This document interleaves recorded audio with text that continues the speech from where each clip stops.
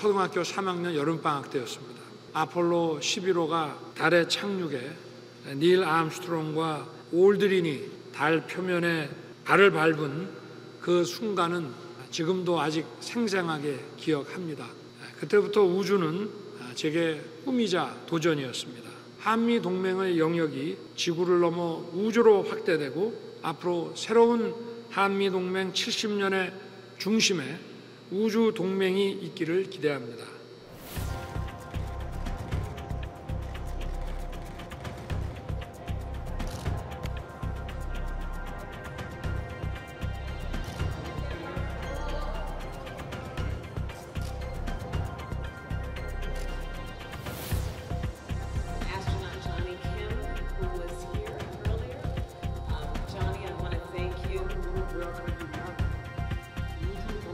Good afternoon.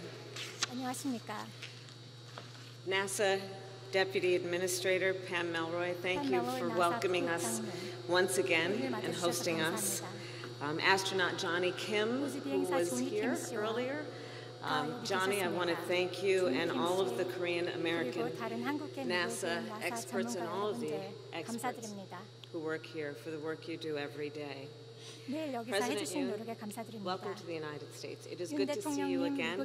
I thank you for the warm welcome you showed me when I was in Seoul, and I welcome you on behalf of the United States to Goddard, a place of great pride for us as Americans.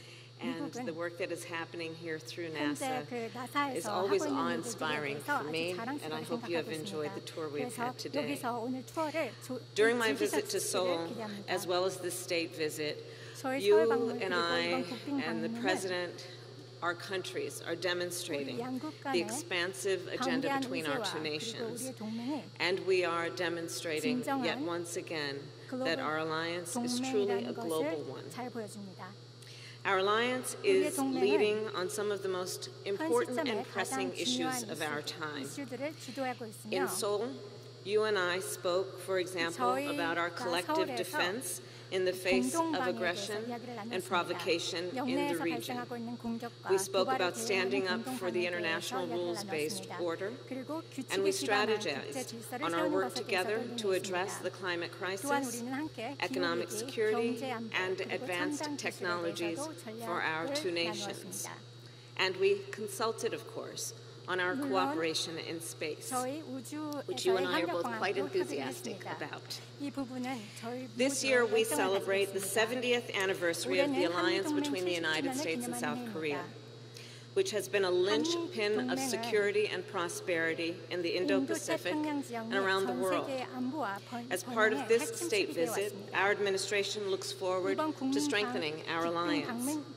And so today, we focus on one component of our alliance in particular, space, understanding the connection to our shared priorities on the issues of security and prosperity for our nations. In our last meeting together, Mr. President, we agreed that we would strengthen our partnership on space.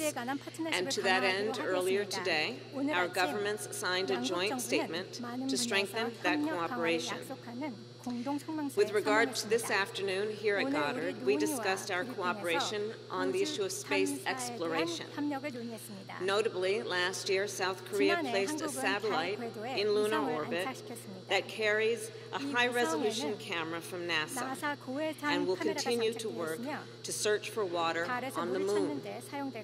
South Korea will soon fly payloads through NASA's Commercial Lunar Payload Services Program. I like to think of it as our version of a rideshare program for space exploration. And in the future, we look forward to expanding our collaboration on the Artemis program, which will return astronauts to the moon for the first time in 50 years and lay the groundwork for our mission to Mars. With regard to the climate crisis, we agree the climate crisis poses an existential threat to our world. And to meet this threat, we must partner together to use satellite technology to monitor the impacts of that crisis on Earth. As one example, together our nations have built and placed satellites in orbit that can track air pollution in North America and Asia. Today, I have also directed the National Space Council, which I lead, to expand this network to ensure that it also covers the Southern Hemisphere, specifically the continent of Africa and South America.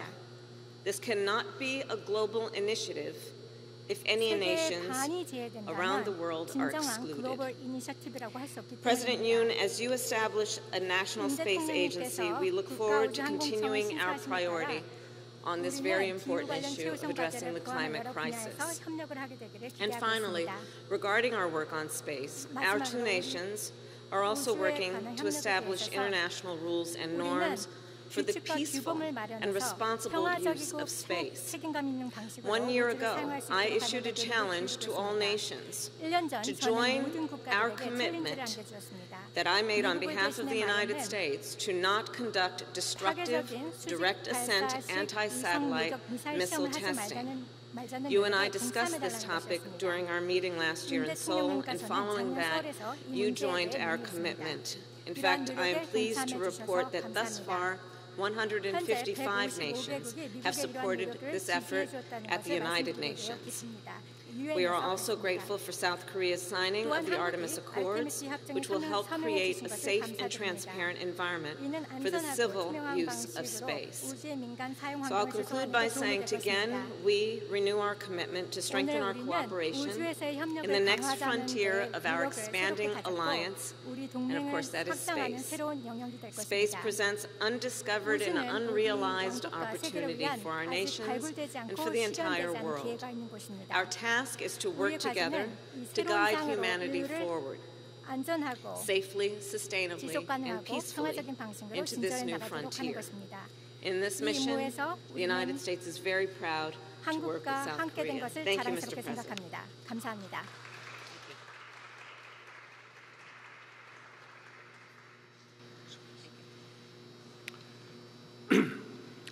존경하는 카멜라 해리스 부통령님, 판 멜로이 나사 부청장님, 그리고 우주를 사랑하는 여러분, 이곳에 오기 전 칼 세이건의 창백한 푸른 점을 다시 보고 왔습니다. 이 창백한 푸른 점에서 모든 인간의 역사가 벌어진다는 그의 말은 여전히 감동적입니다.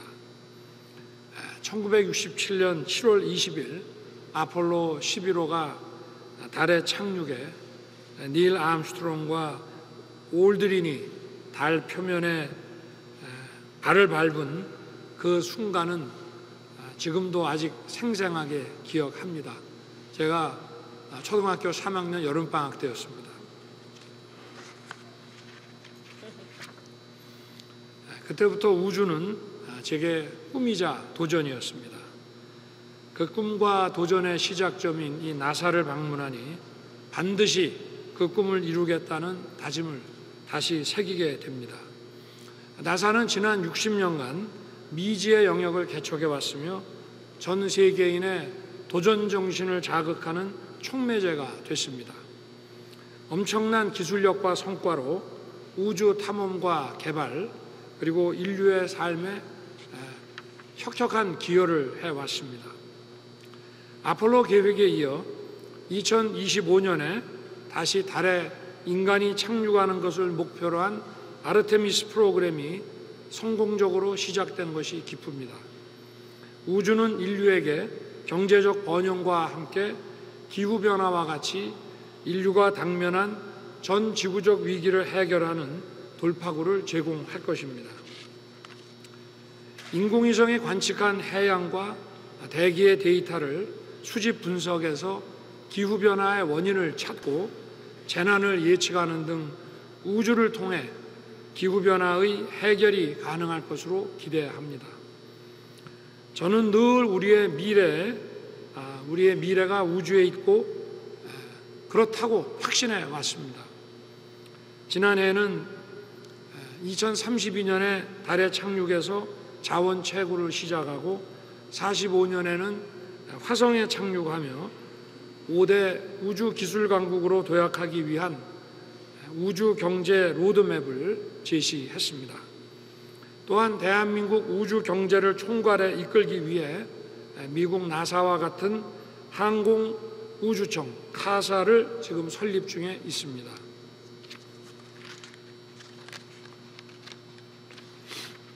우주는 국가 간 연대와 협력을 통해 그 효율성을 추구할 수 있으며 더 큰 시너지를 만들 수 있습니다.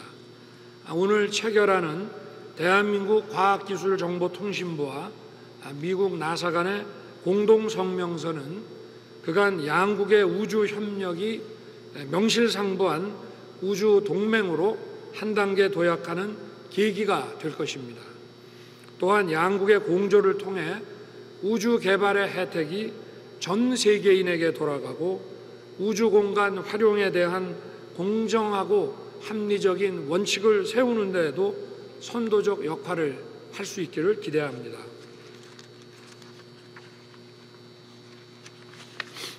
앞으로 대한민국과 미국의 우주 협력은 카사와 나사를 통해 우주 동맹으로 더욱 공고히 해 나갈 것입니다.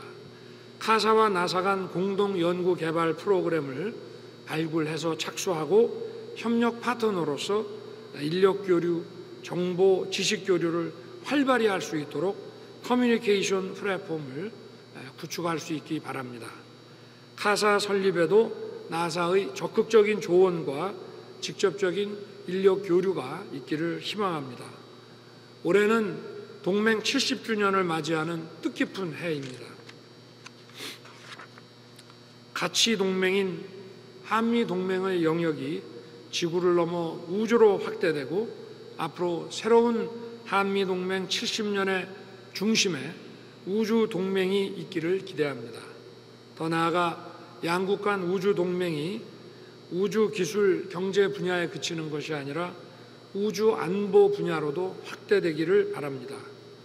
여기 오신 모든 분들과 함께 오늘이 양국 간 우주 동맹과 기후 위기 해결에 출발이 된 날로 기억되기 바라겠습니다. 감사합니다.